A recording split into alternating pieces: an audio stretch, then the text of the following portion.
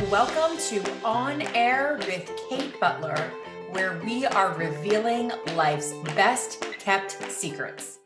Welcome back to On Air with Kate Butler as we dig into revealing life's best kept secrets. Today, I am here with Melanie Renee, who you may already know of based on her wildly successful YouTube channel, but we're going to get to that in just a minute. If you do not know Melanie Renee yet, or you are not familiar with her, please allow me to introduce you to this beautiful soul.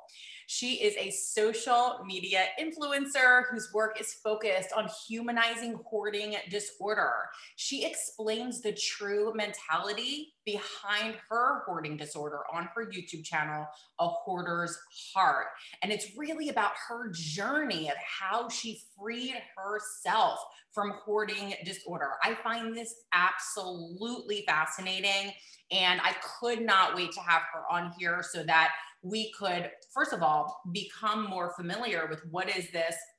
How do we help people in our life, right? That may also be experiencing some of the same things. But I'm also fascinated by the mindset behind this, because mindset's my jam, of course, right? And anything involving like mindset and why people make the choices they make and do the things that they do, like I am all about like diving into and digging into, because at the end of the day, I really kind of believe that I don't kind of believe it, I absolutely believe it's all about the power of choice. So Melanie, I am super excited to see your take on all of this. So welcome. Oh my gosh, thank you for having me here. It is such an honor to be speaking with you right now. Yay. I'm super excited. I feel your excitement. I've been looking forward to this all day. Me too. I brought my little baby Lola in here with me. She's in this is the first call. My little baby Lola is a little Cavapoo that we just got. Like she's a baby. She's like 9 weeks old now. We got her when she was 8 weeks. And this is her first work call. So I was like, this is perfect. I'm so glad I'm here with Lola. This just makes me a piece of cake. So I love it. She's like sleeping in her bed over here, and she's a little tiny angel. Oh my gosh, I love it. So anyway, little side note for everybody there. So you might see her pop up on the screen if you're watching this, or you might hear her if you're listening to this in just a moment. But let's go ahead and dive right in, Melanie, because what I really want to understand from you right off the bat, just kind of set the tone for our call today, is have you had that game-changing moment that we talk about? Have you really had a game-changing moment in your life? And if so, how would you describe that to us? So I've had multiple game-changing moments, right? I feel like God has been laying this message on my heart for years, saying, you're going to clean the hoard. Not only are you going to clean the hoard, you're going to do it publicly in front of everybody. You're going to explain the mindset behind it. And you're going to help people around the world understand, why do people struggle with hoarding disorder? Why must I hold on to this thing? Now, I want to say that the most game-changing moment, right, after feeling all these messages, and I say feel because I felt, and I was like, okay, we'll do it, but not today.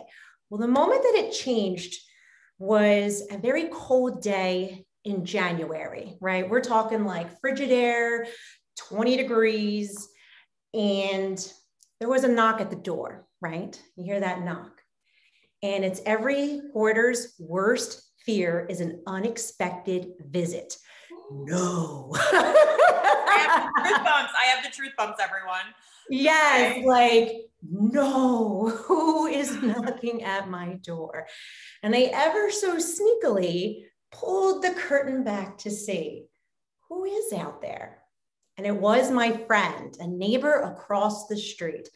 And she knew my work schedule. She saw my Jeep in the driveway, and I thought, she knows that I'm home.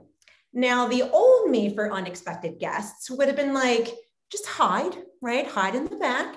And when they talk to you, make the excuses. Oh, girl, I was in the shower. You know, I was straightening my hair.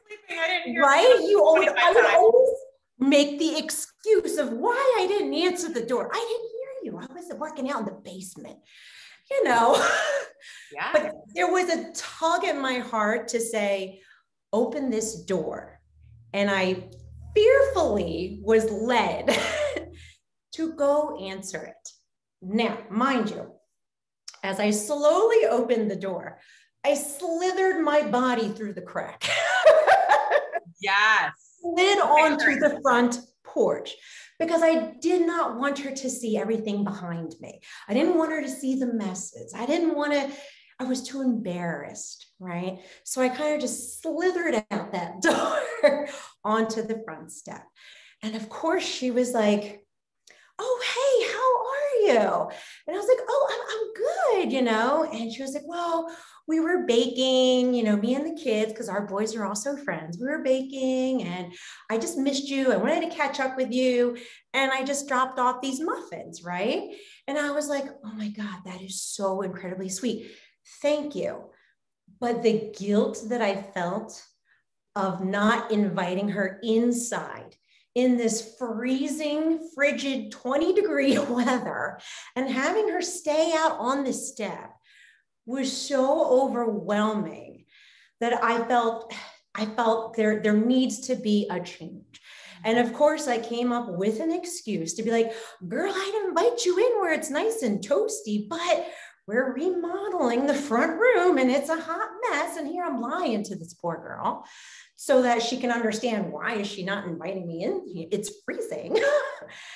And, you know, we kept it short. You know, we kept it to 10, 15 minutes because obviously we were getting numb, right?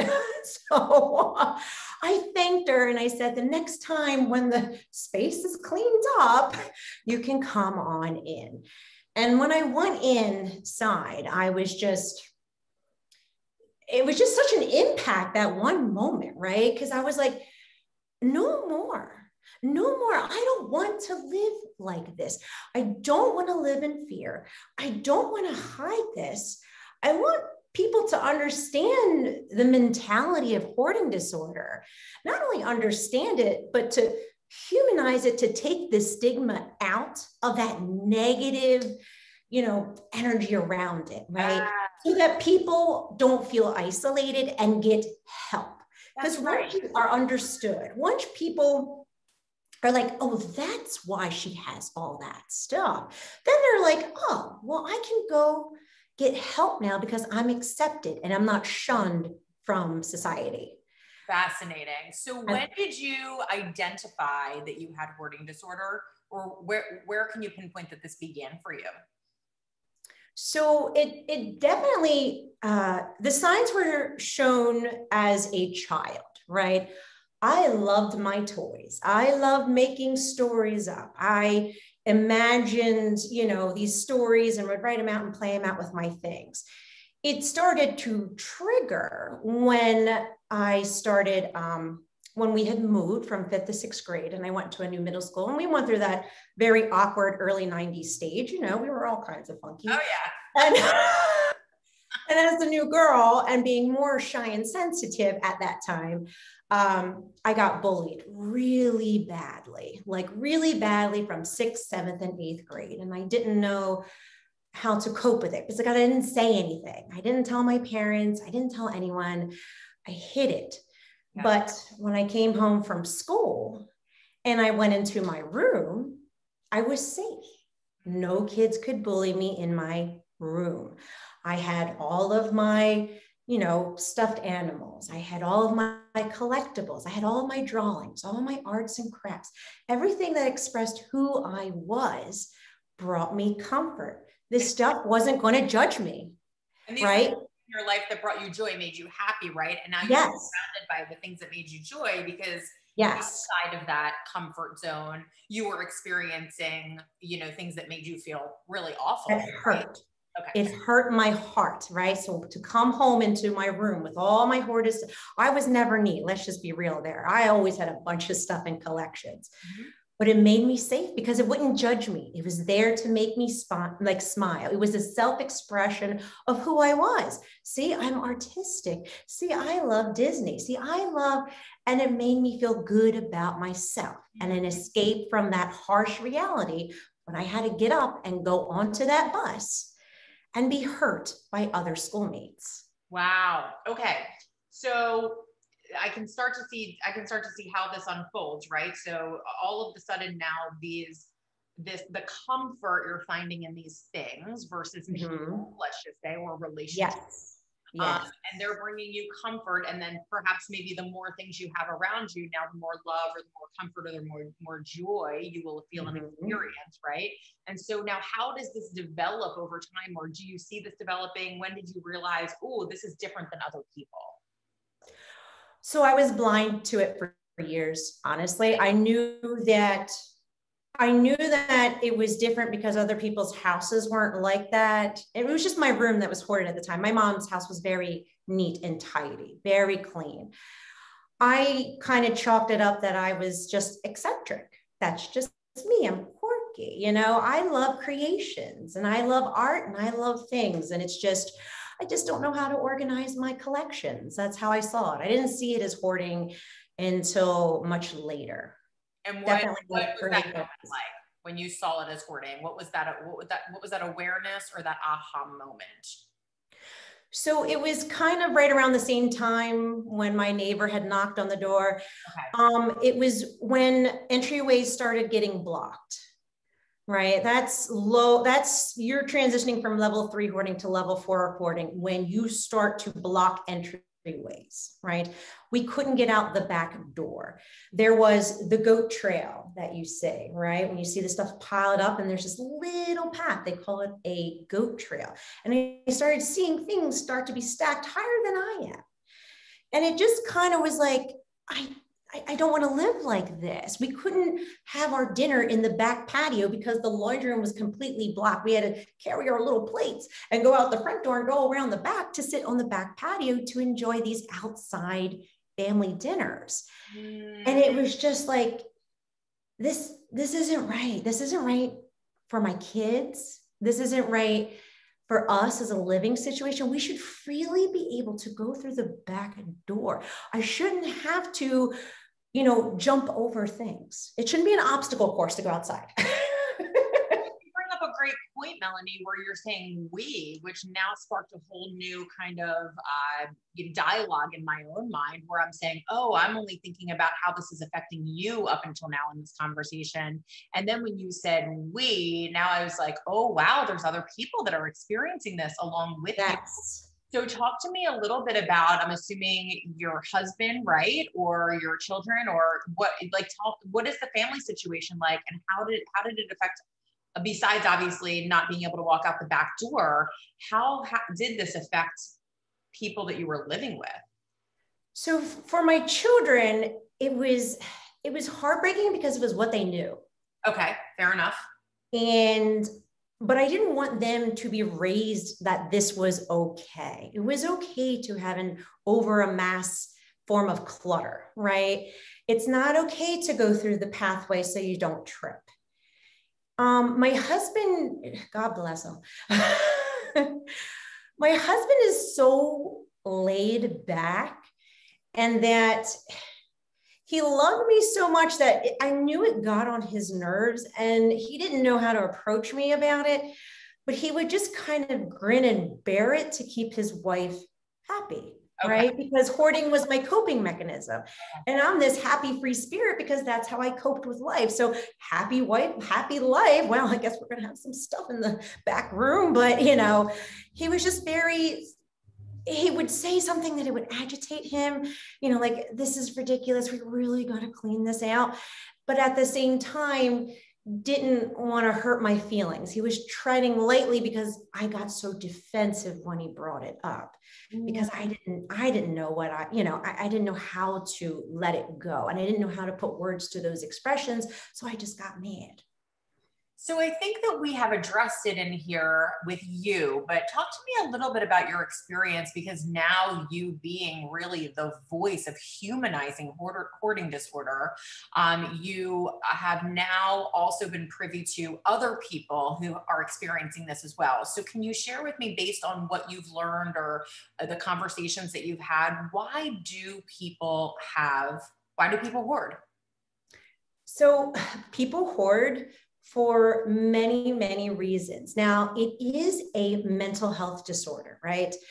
Everybody sees this stuff, right? There's so much stuff. But what I want you guys to really look at is the mental mindset behind it, because it stemmed from anxiety, depression, PTSD, ADHD, OCD, lots of D's here, right? Because it's a disorder. Because it's a disorder, right? It's a mental disorder. So the hoarding this stuff has been my coping mechanism. I struggle with the anxiety and the ADHD. I am not on medication for either. Why? Because the hoard was my medication. The hoard was how I coped with these feelings. It made me feel secure. It had a story. It was literally an extension of my soul because it represented who I was. So if I had my hoard squirrel away, life was great. Because you felt that sense of security with you. It was security. It was my security blanket, my foundation. Everything was cool until it got out of hand. Okay. It got out of hand, right? And now you are at a point where you say, enough is enough. I want to be able to invite a neighbor in. I want to be able to have a friend over. I want my family to be able to walk out of the back door. But yet you have this disease, this disorder, this mental, block, if you will, right? And you've been living with this now. What I'm really hearing from you, your entire life that you remember, yes. Even as a child, it was growing, but you can even remember from a very early age loving your things and stuff around you, and they made you feel comforted and loved. So how do you then, even with this awareness, how do you begin to take steps in another direction? Can you walk us through that process? Sure. When you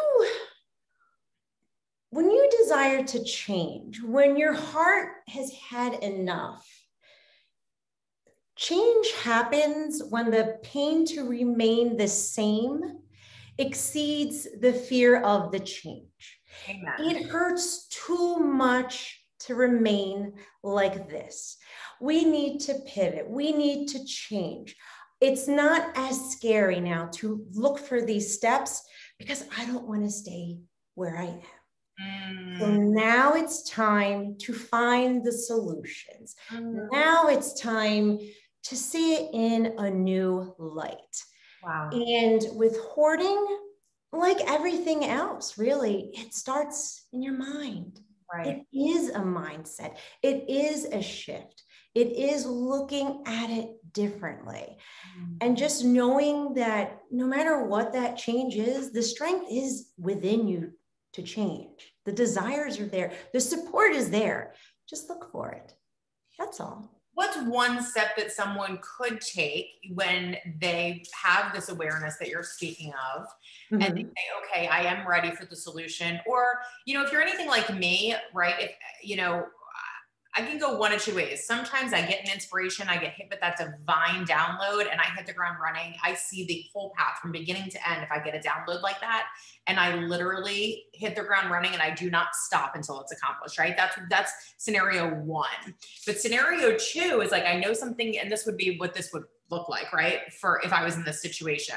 Now, I don't have a hoarding disorder, but I'm not super organized. So when you said like other people's houses don't look this way, like I can totally identify with that, because whenever I walk into anyone's house, I'm like, how is it so neat in here? It's so organized. Like, I know. I don't have a part of my brain that works that way, right? Like somebody's coming over, I'm like, oh my gosh, put the stuff in the drawers and close the cabinet.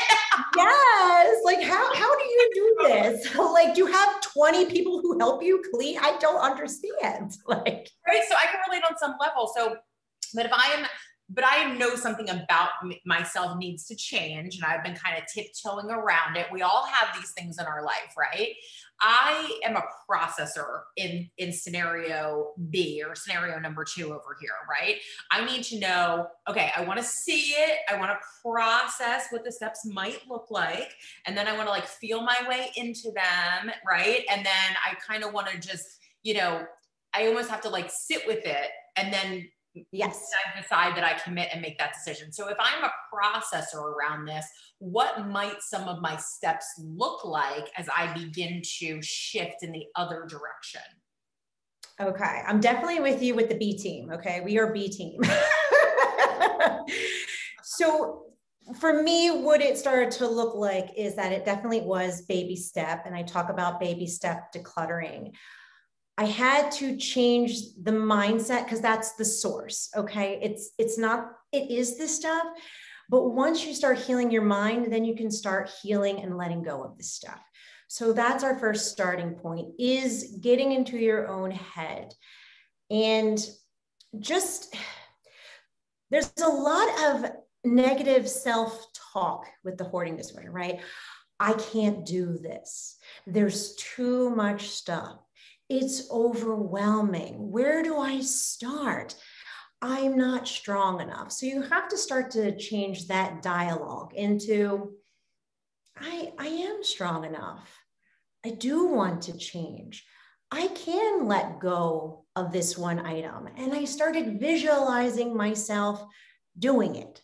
I started visualizing myself, I am going to declutter 5 things today, and I'm going to feel really good about it. I also wrote about it too. I wrote and just imagined this story in my head of me going through this stuff, cleaning it out, enjoying it, okay? Not freaking out, enjoying the process, and feeling so friggin' amazed on how well I cleared out that space. So it was mind work, if you will, before I physically started decluttering. I ran the story in my mind because my hoarding is triggered by anxiety. So as long as I played the video in my head that I did it over and over again, it wasn't as scary because I almost believed it already happened. I don't have to be afraid. So you are offering gold here, pure gold. It matches our theme today. We did not plan this, that we're both wearing these gold colors, right? But what what you're offering is absolute gold for all of us, right? As a beautiful reminder for some of us, and also maybe some eye-opening new information for others. But you know, these I am statements that you are sharing, the I am statement is the most powerful statement that our brain can Oh, hear. I love that. Wayne Dyer, right? Wayne Dyer. I am is a command from our brain out to the universe, and the universe doesn't question what we ask for, it only matches it. So you're saying, right, this I am statement, it just computes as is, and it just does whatever it can in your physical world and environment to match what it is that you're saying. And what you also said was to say, I can do this. One of my favorite things to kind of talk about to shift mindset is making a list of all the things that you can't do and changing that can't to won't. So that's heavy, right? It's when you're like, okay, I can't get rid of this. It's like, oh no, you can. You can. You won't get rid of it. Right. But what if you did that? Because sometimes that step is necessary, right? For somebody to get to the I can. So if you're thinking, I can't do this, like I can't throw this away, or I can't release something, or I can't have that difficult conversation. Like it doesn't even have to be about stuff, right? I can't lose the weight. And it's like, no, there's tools out there to help you with all of these things. So you can, but you're choosing not to. So now, just to be honest with yourself and baseline it, let's be real about it and say, I won't have the difficult conversation. I won't release this thing. I won't throw this away. I won't come to terms with the fact that I have hoarding disorder, and I won't admit it, right? Like I won't, because then when you say I won't, you're like, oh, whoa, wow, I'm making that choice. Like I'm not a victim anymore. Now I am empowered because I am making the choice that I won't do this. But now the power is in your hands, and that's the beauty of it. Don't you agree? Like the beauty, I have the power. I have all the control here. So if I want to, I can make the choice to turn it away. And I think that's a really neat way to bring the power back to you when you do feel so out of control and overwhelmed, which we all have those feelings in our life, of course, right? And so that way you're like, okay, let me kind of baseline this, bring it back to my control and identify that I won't do it. And then just decide, what don't I want to do? And just be honest with it. but what one thing do I want to do? And for that, I'm going to start. I am capable. I can do this. I am willing to throw one thing away. Do you agree? Yes, absolutely. I love this. I love what you are saying. Pure gold. What you're also talking about here and writing it out is like speaking it into existence, right? So this whole idea of, on the B team, right? Where we're talking about, hey, we need to process this a little bit before we jump in with both feet.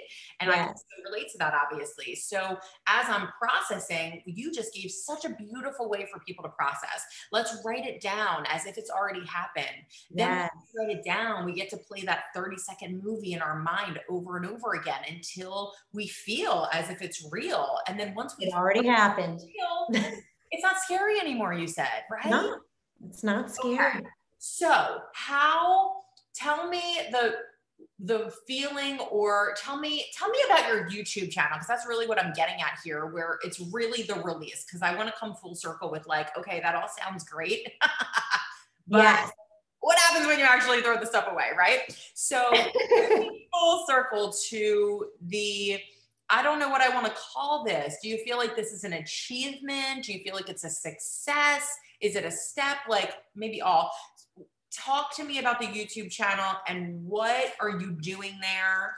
What's the purpose of it? Okay, so the YouTube channel is a Hoarder's Heart, and the name came to me instantly. There was no guessing, right? Because it was just a hoarder sharing her heart with the world. And when I started, it was 2018, and I didn't even know what I was doing. I was just like, here's my stuff. I'm a little scared. I'm a little ashamed, but I want to fix it, right? I want to fix it. And I want people to really understand this. Why are they holding on to it? Because once everyone starts to understand it, we're going to get help. We're going to seek help. There are millions of people with hoarding disorder, but we don't say anything. So I knew if I spoke up, if I stood up, raised my hand and said, guess what? Here's what's happening. People were going to stand up and be like, me too. I feel that way as well. And then you start the support group, you start the loving community, and then together you find ways to heal together. And all I did was explain the attachment to the stuff. I'm holding on to the baby blanket. I'm having a hard time letting go because my boys are growing up. I've had 3 miscarriages, and this is how I'm dealing with that pain. And I need to hold on to it just a little longer. And that's when people can start to resonate with, that's why she's holding on to these baby blankets that obviously her children haven't used, right? She hasn't used them in 6 years, but it is also bringing her comfort at the same time. But also finding that holding on to 30 baby blankets is really no different than holding to maybe your 2 favorite ones. Wow. And then taking the other 28 blankets, and what I kind of said was transferring the joy, right? To give it to a mother in need, right? Give it to that mother who needs a baby blanket for her newborn. So now I'm going to take this sentimentally attached item that I associated with it, and I'm going to transfer my happiness and give it to her.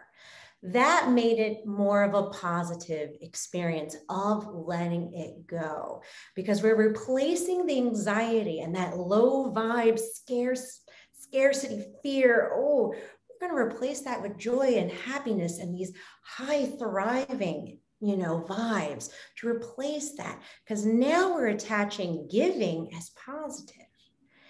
And those were huge instruments to help me. And not only that, every time I did a video and I decluttered something, guess what? I was getting tons of messages saying, way to go. You did it. You're strong. So now here's another avenue where decluttering is now a positive experience, because I can feel their love. I can feel their support and their energy. They are here for me. And sometimes that's all you really need, is a belief in yourself and to be believed in. And that can give you the energy to really change anything. And that's what you are doing for other people, right? On your channel, Yes. you are believing in them. You are the source of support 100%. for them. Yes, because everyone needs that, Yes. right? Everyone needs a cheerleader, right? I'm They cheering you do. on. I They believe do. you. We can do this together. Let's lock arms, right? I love Yeah. what you're saying. It's not throwing away something, it's a transfer of joy, right? Yes. Mm-hmm. It's not a release of something. It's No. the starting of a healing process. Like this is Pain of so healing. beautiful, this language that you are putting around this. And so people can find you on your YouTube channel Yes. talking about this, bringing them through Yep. the mindset around this. Is that right? And you'll be cheering them on and believing in your audience. And that's what they can expect. Absolutely. Because I always tell them, I will cheer you on if you let go of one paperclip. Absolutely. I will do cartwheels for you, because I knew that one paperclip could have been 10 mental battles for you to get to that point. And because I know that and can feel it, I will be so proud of you.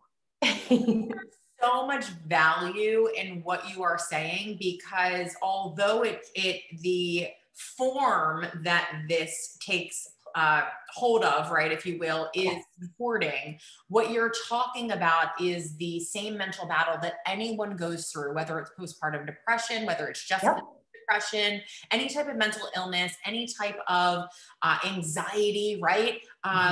The fear, being like completely paralyzed by fear. There are so many different ways that it translates, but what you're sharing, the tools to really dig yourself out of it, are definitely relatable and the same, regardless of what mental hold it has on you right now, right? And what form it might be taking in your life. What you are sharing with us is so valuable, regardless of whether it's hoarding, anxiety, fear, or depression, or whatever it is.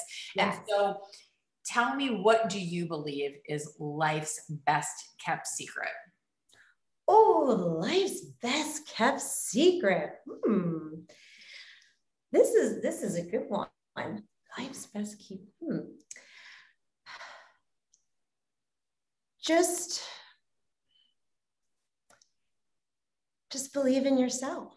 Believe in love. Believe that the strength is within you to change. Believe that you're not alone. You'll never be alone. You might feel like it, but you're not. And that there are like-minded people just like you, who are ready to find you, who are ready to talk, who are ready to heal with you. No matter what that challenge looks like, someone else is going through it too. And they want to be with you to heal from it, to achieve from it. Because everyone wants to be heard and everyone wants to be accepted, right? And that's that bonding, that togetherness. That's where you really start to find that healing, right? But it starts in your soul. It starts in your heart. It starts by listening to the tugs that you get to change. So just in your meditation, in your quiet time, listen to the messages, listen to the tugs. They're leading you in the right direction. Change starts within you, and the strength is there for you to accomplish what you want to do. I love it. Melanie Renee, we have here with us today. We are talking to her about humanizing hoarding disorder, and you can find her on her wildly successful, no doubt this is wildly successful. What you're doing for people is amazing. Her wildly successful YouTube channel called A Hoarder's Heart. The link will be in her episode, so you can definitely click on and follow her there, along with the millions of other followers she has right now. Regardless of how many millions of billions continue to follow Melanie Renee, she will be cheering you on, and you will know that she is speaking directly to you, just like we're all feeling here in this episode with her today. So I just want to thank you from the bottom of my heart for bringing a voice to this, for being the voice of humanizing hoarding disorder, and for being so brave to share your story, really in an effort to help so many other people. Thank you for being our guest today. Thank you so much for listening today. I would love to connect with you on social, and you can find me on Instagram and Facebook under Kate Butler Books. If you're interested in accessing some life-changing tools and techniques, you can grab those right off of the homepage of my website for free, and that is katebutlerbooks.com. And you can always check back here to download new episodes from our podcast right here where you listen today. Until next time, thank you for making this world a better place just by being you.